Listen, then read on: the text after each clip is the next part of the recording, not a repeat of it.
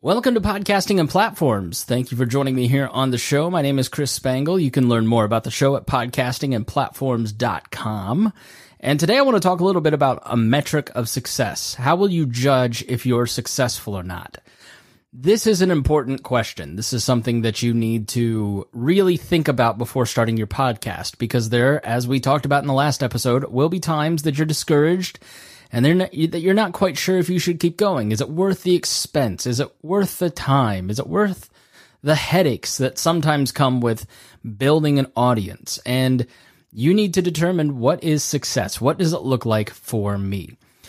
And there are many different metrics that you can use to judge your success. Downloads are the main one. That is what everybody defaults to. How many people are listening? How many people am I reaching? And this is obviously an important one. It's a good metric, but it can also kind of be a cruel mistress and a little bit misleading. Because if you expect to be Joe Rogan within the first 6 months of your podcasting career, you're going to end up getting yourself frustrated. So there are, according to podcastindustryinsights.com, 2.3 million podcasts. And that might sound like a lot. And that is up from 2 million at the beginning of the year. Podcast Index counts over 4 million podcasts, which is quite the jump. But the thing you have to remember, if you drill down into the numbers, you find that 75% of those podcasts haven't published in the last 90 days. So people run out very quickly. And I really think that there are a couple reasons in my experience in talking with people and just kind of feeling it through on my own. And I think it's because people put the download numbers first and foremost in their journey. But what you really have to remember is this is a long, hard slog. This is a grind. And that's why you really have to value your own enjoyment first and foremost as the main metric. Like I said in the last episode, I love researching and writing. I love talking about this stuff. I love talking about podcasting. I love talking about history. And I'm talking about things that interest me as opposed to turning it into a job. It certainly is a great second income. It's a great second job for me. And there are a lot of downloads across my different podcasts. But am I enjoying my experience? Am I enjoying that time? I have to.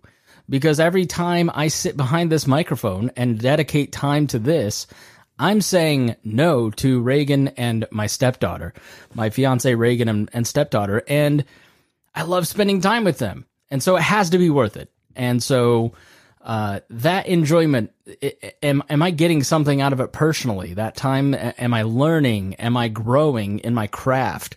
That's like my main metric of success. Now, that's not quantifiable. That's just sort of an internal feeling, right?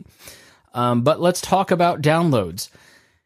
The first year of We Are Libertarians, we had 72 people listening at the end of it. I couldn't believe we had 72 people listening. It was not much. By the, I think but the beginning of the third year, we had around 2,500 people an episode listening. Now we are around 3,000, and there's, that doesn't sound like a lot of growth, with a much different host that counts things a lot differently. IAB is the system that counts how downloads are measured and standardized across the board, and it lowered everybody's counts a lot. But we still bring in nearly 30. My show brings in about 30,000 a month on the Chris Spangle Show, downloads across the board. And the pat down is, well, I'm not going to say what the pat down is, but it's more every week.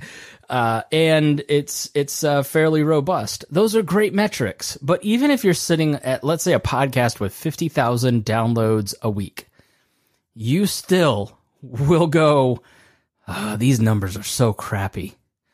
You know, it's like this guy in radio. I saw him pull in once, I was like 23. I was so broke. I was working part-time at the radio station. It was like a Saturday. My life's going nowhere. I was just living in my mom's basement. Dropped out of college. I'd been fired from a full-time job. I was working part-time for my dad as a janitor. Couldn't get a date. Like I was a loser by every metric. And this guy is very successful. His name was AJ. Pulled in a brand new Mercedes. sports car. It was just the coolest car I'd ever seen. He did imaging. And I was just talking to him. I'm like, yeah. He's like, so what are your plans in radio? And I thought, I just don't know that I want to move around every 3 years to be tapping out at $30,000 a year at the end of my career 30 years later. And he's like, listen, it's not about the money. It can't be about the money, because every time you make more money, you spend more money. And think about your own experience with money, right? Like those days when you're just like, I need $5 more to make it through this day, or I just need $20 more. And then you get to a point in your life where you're like, I just need $500 more to make it this month, or I need $1,000 more to make it this month. That mindset of scarcity never goes away. And that applies to downloads too. If you're at 50,000 a week, it's never going to be enough. And you have to remember the median for podcasts. Most people, a really good number is 200 downloads an episode. So if you've reached 200 an episode within, let's say, your first couple years, you're almost above average. You're like right at average. So most people are hitting 100 at the end of their first year, and then 200, and then 300, and then 1,000, and then it just grows. The more consistent you are, the longer you do this, the more people that will listen to you, and it will grow. The other thing is, this is a very new technology. And so there are not a lot of people listening yet. For instance, very few baby boomers listen to podcasting. They're the second largest generation after millennials. So they're starting to adopt, and they believe that, I think the number was 60% of baby boomers will have at least listened to one podcast in a couple years, 2 years from now. That's a whole new market of people to listen, the older generation getting into podcasts. So the number of people that are listening and consuming podcasts on a daily basis is still very low. So there is a lot of people that are going to come and move into this marketplace and raise everybody's floor. Okay, so you have to realize this is a new technology. So if you look at your download numbers and it feels puny, you're like, I was talking to someone who is 200 to 300 an episode. Like, I just don't know if I should book guests. Like, this just doesn't feel right. There's not that many people listening, and these esteemed people are taking their time to come on my show. And I went to Chartable and looked at their charts. They've charted at number 96 in their category. And I'm like, you're doing so well in terms of your competition and where everybody is at. And they want to reach the engaged group of people that are listening. When I worked in radio, I worked at the lowest rated AM station in town, called Abdul in the Morning on WXNT News Talk 1430, WXNT AM Indianapolis. And, they would sell out every day on the morning show.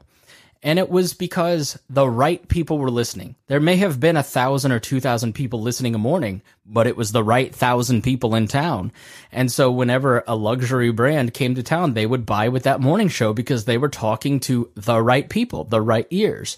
And so let's say you have a knitting podcast and you land Gwyneth Paltrow to talk about her knitting, and you're like, oh, I'm only talking to 47 people. Gwyneth Paltrow is better than my 47 people. No, Gwyneth Paltrow is going to talk to 47 highly engaged, highly targeted people that want to talk to your audience. They want to hear from her, and she wants to talk to them. Because we all think like broadcasters still. We think like we need to get the biggest audience and have the biggest reach.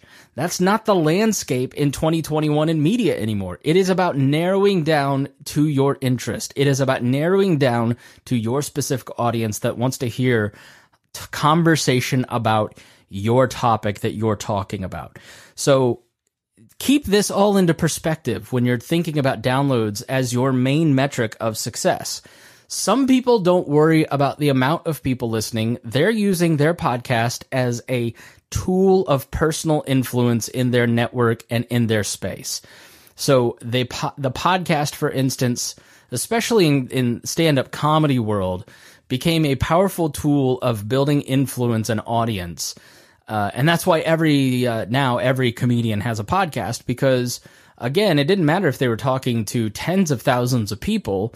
If they were talking to hundreds of people, it was more likely that they would sell tickets to a person that was a big fan that had built a personal relationship with them through their podcast, and would then be more likely to bring some friends along who then become fans of the podcast, right? And so it becomes a way to build influence. Or let's say you're in a business vertical and you become, I saw a podcast about small business taxes. How many people are going to listen to a podcast about small business tax relief? Well, I'm one of them, and I may be one of hundreds of listeners, but that particular podcast reached my specific. I work with a guy named Sean Grady on the Environmental Transformation Podcast, and you wouldn't think that environmental concerns and cleanups, yes, big topic, but in terms of the marketplace that he is working with, he has become a big influencer in this very small space. So it's a great way to stand out and start getting yourself booked as a speaker, getting yourself booked as a person of influence. I won't say an influencer because of the connotations, but as a person that has authority. And also you're building connections. You know, I remember I don't do a lot of interviews on my show. My friend Mark Claire at another Libertarian podcast does a lot of interviews, and we were walking around the Libertarian Party convention, and I didn't really know that many people, and he knew everybody. And it's because he had had conversations with those people. And podcasts are a great way to get yourself in front of people that you'd love to talk to. It's really hard for you to call up somebody in your space that is a high value target, let's say, and book an hour of lunch. Let's say you're doing a local podcast and you want to call up the mayor and say, or the richest person in town and say, I want an hour with you. Can we have lunch? I don't know. What for? Right? But if you do an interview with them, they're usually more than willing to talk about themselves for an hour. And so it's a lot easier for you to book them and get that hour of building a personal relationship and rapport with them. So that can be a measure of success, expanding your personal network and building influence in your space. And then for some people, it's income. This is the hardest metric of success. It takes a long time and a good amount of listeners. By my calculations, I'm sure there's some scientific number, but by my calculations, about 1% of your audience will ever give you $1. And that is t-shirts, Patreon money, advertisements are a little bit different, but advertisement money is very hard to come by. You've got to have a long-standing audience and numbers and influence in your space for that to really work, which equals time and consistency. Now, income can obviously be a metric of success, and you could say, I'm going to put 10 hours a week into this, and to get my money back in terms of time, I need to make X dollars an hour, or this isn't worth it to me. And maybe that will help you motivate yourself. But I often find this is the poorest metric of success, because it's very hard to convince an audience that a lot of times is small or doesn't exist to donate. You've got to give a lot of value to get value back. So make sure that that you keep your metric of success in line and think about it, okay? You've got to think about if I'm investing this time and I'm investing my money, what will I feel proud of getting in return? Okay, if I'm giving value, what value do I get back? Right? It can be more esoteric, like my goal, where I like the deadline. I have missed my deadlines the last few weeks because of moving and getting COVID. And I feel bad about it, and I don't like it, and I want to get back to work and reading and researching, because that deadline motivates me to grow personally in my intellectual space and keeping informed and communicating with my community. That is a metric of success. Am I producing or not? Am I creating or not? And I can't give you an hour goal or a quantification. I just know when I'm being lazy or not, or if I'm missing those marks or not. Is it downloads? Is it 100 downloads in the first 6 months? 100 downloads in the first year? Okay, well, what do I got to do to market this podcast to get to that? Or is it something even a little harder, like the second income, or something a little easier, like building influence? Knowing what your metric of success is, or what your goal is, or what you personally want to get out of doing this podcast will influence how you do your content. So it's important to think about this before you start. So with that, I just want to thank you for listening to Podcasting and Platforms. Please make sure you go to podcastingandplatforms.com. If you got something out of this, I just ask that you share it. Please share it with a friend. Let them know if they're thinking about starting a podcast, send them this podcast. And with that, we say thank you, and we'll see you again next Wednesday.